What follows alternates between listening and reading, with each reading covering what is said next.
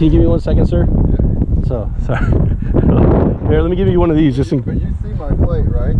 Yeah, John 3:16. That's right. that's a good one. So I'm on board. The only thing I don't want to talk over him or anything, but the only thing I was going to say is that in front of abortion clinics all day long. Right. In front of but if right to life walk, in Washington all day long. They're wicked. Places, Right to life is wicked. But the problem. All right, and the reason they're wicked. The problem I have is that the little kids. Right.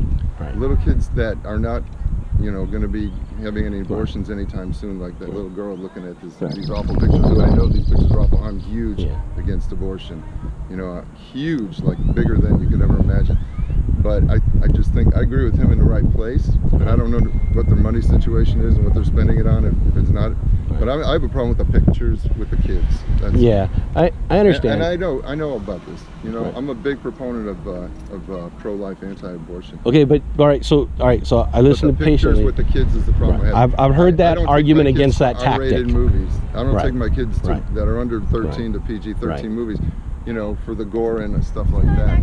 Okay. But that gore is just Hollywood gore. I can explain to them that's Hollywood gore, but to tell them this is reality. I know it's reality, but these little this is what kids, we don't care about. But a lot of people do care about it. But these little kids being exposed to those pictures. I've heard your argument against that tactic a million times, and here's my answer. Like, I understand how you think right now, right? Because I've heard that tactic. People explain how they hate that tactic. All right, but here's the thing: most good men have a good moral opinion, and they do pro-lifey things. In other words, they regulate when, where, and how abortion can take place. They've never worked to make it illegal.